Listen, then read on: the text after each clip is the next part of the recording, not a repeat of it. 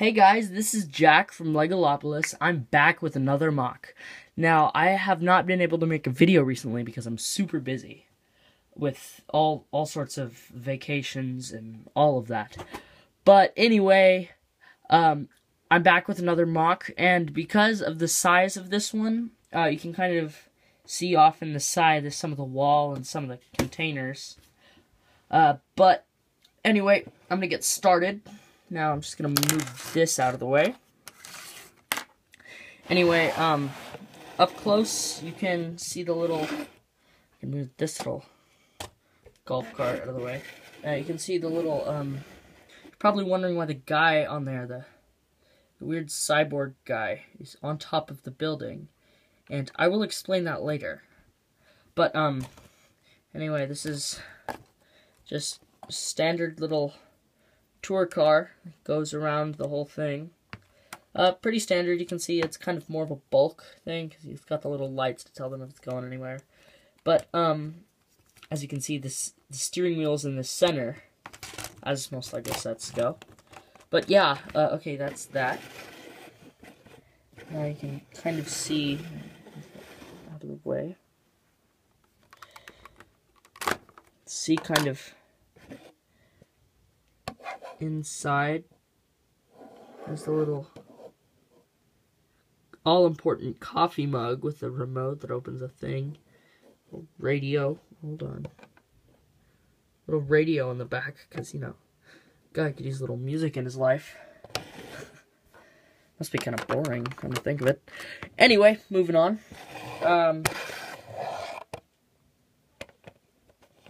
Close up on that guy's face. But this is the animation slash business office. Of course, there's a guy hanging off the top, which also goes in hand with the movie. It goes with the cyborg guy, which is a part of a movie that's being directed over here, and a little guy standing on top of the tour car, because you know you gotta get some good view of it. But yeah, I'm gonna move back to what I was moving on to. I'm gonna take off the roof. Now you can see inside is kind of a hip little place. A bunch of young people hang out in. So there's a little pizza box and a smoothie glass. Some neat little art. And of course, I like to add the flux capacitor in a lot of my things, because, you know, it's the flux capacitor, what's not to love? And serious coffee mug guy. Again, coffee mugs are pretty prominent. But, the thing that was on top of it was actually an homage to my aunt, who had worked on the Star Wars films. And this was the Foley soundstage, where they make a lot of the sounds and stuff. There's a little recording machine, there's a whip, a wood floor, an electric guitar, some meat if they want to punch that for punching sounds, hammer, of course a little Macintosh, as they were called, and some dials and switches and stuff.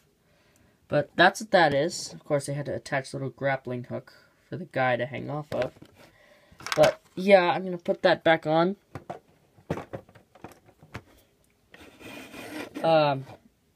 Over here, this little building is actually a green screen. Here, I'm gonna take that off. It's kind of dark in there, but it's a green screen room, so you can see there's a little guy. Let me move out of the way. There we go. There's a little guy on a little hover bike.